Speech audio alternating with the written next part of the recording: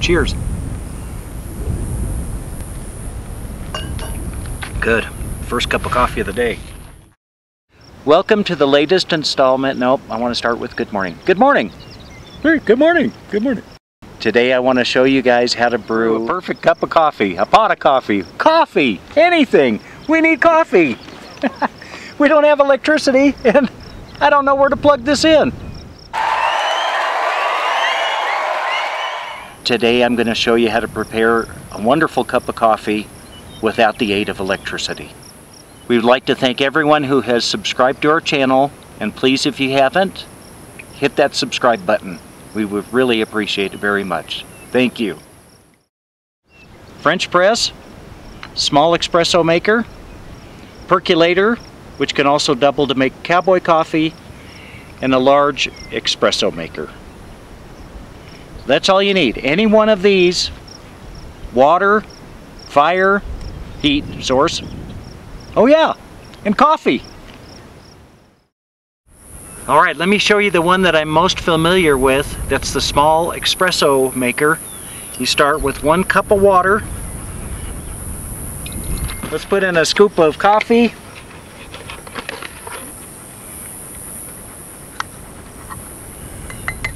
Put the lid on.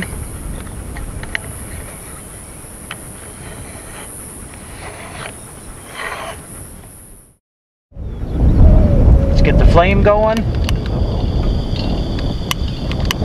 Oh yay. Yes. Put the cup underneath before it starts to percolate.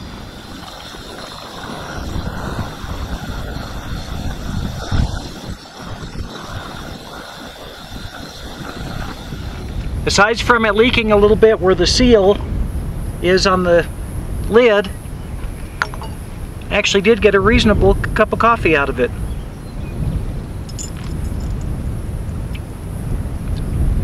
Not bad. Maybe 5 minutes.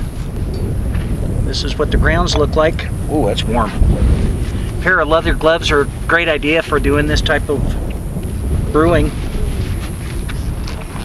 That's what you end up with. And the coffee. I like it.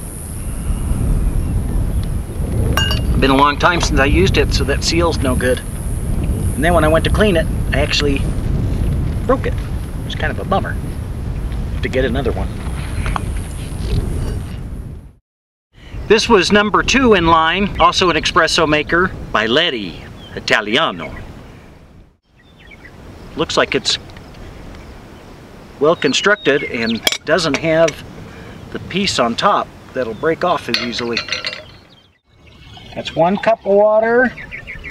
Put the Folgers coffee in, 1 scoop. That looks like about its capacity. See that?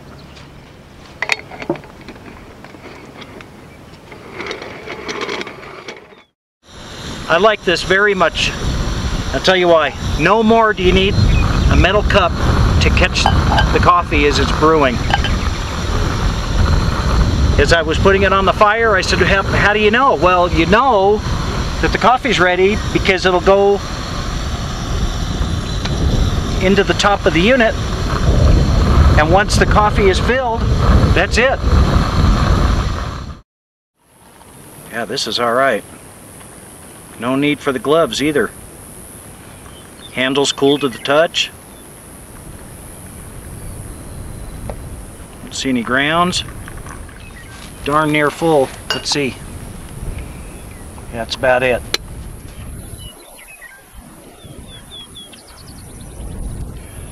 Yeah, that's excellent. And in comparison to the small one, this seemed to go much quicker. Maybe heavier gauge construction. That didn't take long at all. Oh, second cup of the day. Beautiful.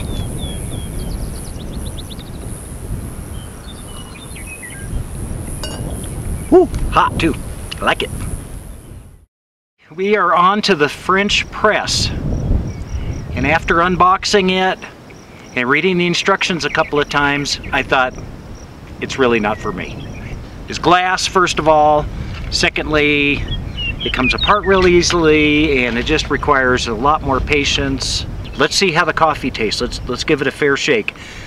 The other thing I didn't like about it is you have to transfer your hot water to another container, so it's not quite as convenient. Anyway, again, let's see what happens. First thing you have to do, gently take the plunger out, add hot water to preheat the unit.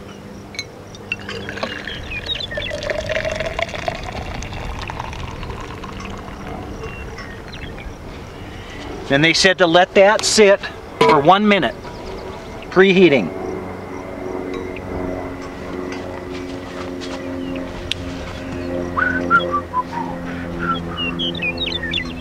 Dum-de-dum-de-dum.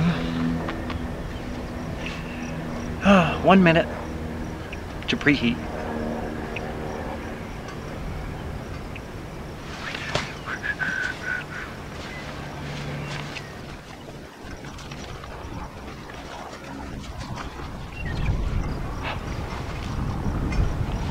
Twenty more seconds. I've tried to be nice. This is definitely not for me. But we'll try it. It'll work. One plus, it holds 2 cups, where the other 2 items that we've tried, the espresso makers, only 1 cup. Okay, there's a minute of preheating. Now you have to transfer it back into your container. Bring your temperature back up. Add your desired amount of coffee. So in our case, it'll be 2 scoops because it's 2 cups, so that goes directly in here, I think. The water's back up to temperature. Pour your water in. Maybe do a little bit of a pour over, get all your grounds wet. Bring it up to 1 inch from the top, it says maximum. Then you have to put the top on to seal it. Okay, place the lid over the beaker, the filter fully raised, let it brew for 3 to 5 minutes. The 5 minutes are up. As you saw, I put the coffee press down slowly, not to disturb the grounds. Still good and hot. Let's see what it looks like. Yep, looks clean. No grounds. The plus side on this one is you've got 2 cups of coffee brewed, where the others thus far has just been 1. A little smoother. It looks about as dark as the others, but it doesn't seem to have the bite. That is a distinct difference in taste for sure. Smooth, real smooth. This is good. It's not my thing, but I'm sure for someone who has a little bit different taste in coffee, that this would be probably a lot more acceptable than the other 2 espresso makers. Yeah, this doesn't have any bite at all. Wow, that's really good. We are going for percolated coffee, and as you can tell by the size of the container, certainly fill a larger crowd. 6 cups to be exact. I've already had enough coffee. I'm starting to get jittery, so I'm using 3 cups instead of the 6 max. We'll put in 3 cups of water. Okay. 3 scoops of coffee. There. Let's try to get this kind of even. Put the stem in, the basket in, the top on, close it, get it on the fire. I guess that's it for the percolating, assuming it's done. I've never percolated coffee before, but I don't want to overboil it. It'd be kind of bad if you scorched it. Once the clear top doesn't look like anything's happening, I think we're done. We'll let that sit for a little bit. We'll give it a taste, see how it is. I need a break from all this coffee. Let that sit about 5 minutes. Boy, that pot is hot to the touch, but the handle is not. We'll pour a little cup and see how it looks. Oh, that's not bad. Look at that. I don't see any grounds in it. Very reasonable color. That's okay.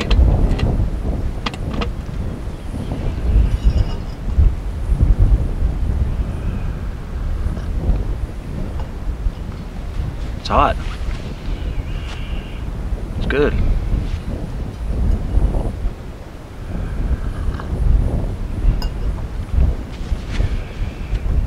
That has a taste distinct to its own. It's not like the espresso maker. It's not like the French press. It has its own flavor. It's hard to describe. A lot more aromatic, and probably halfway in between the French press and the espresso as far as bitterness and robust. You know, it's the roast. That's what it tastes like and smells like. I'm gonna give you guys a little shot of what I see behind the camera. In case I have to hightail it out of here because of the weather, I wanted you guys to see what I'm looking at. Now for the much anticipated Cowboy Coffee. We're gonna be making half a batch, so we'll put 3 cups of water in, and then we'll bring that water up to a warm temperature. Bring the water up almost to boil. Then we're going to add our coffee right directly to the water. The 3 cups. So we're going to put 3 scoops in. Now we need to bring this to a rapid boil. Once we've achieved a rapid boil, we'll let that go for 2 or 3 minutes. Turn the heat off.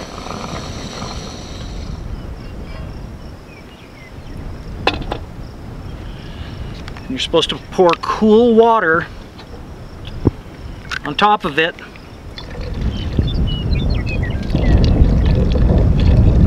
And that'll make the ground sink. Not too much. You don't want to dilute the coffee too much. You're supposed to let that sit for a couple of minutes.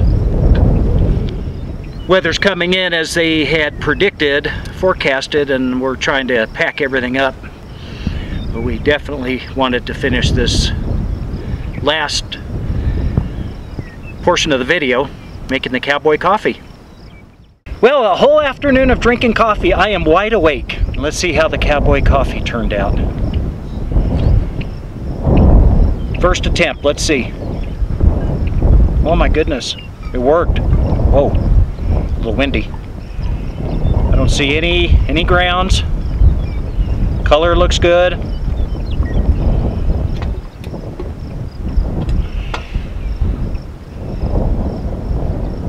Temperature's okay, even though I put the cold water in there to get the grounds down.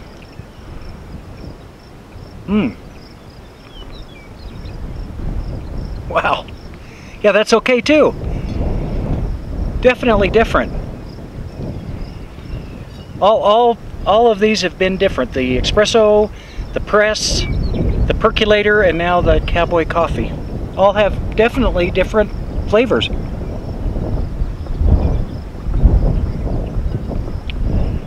Oh, that's good. It's real good. Thanks again for subscribing to our channel. And Lord's blessings to everyone out there.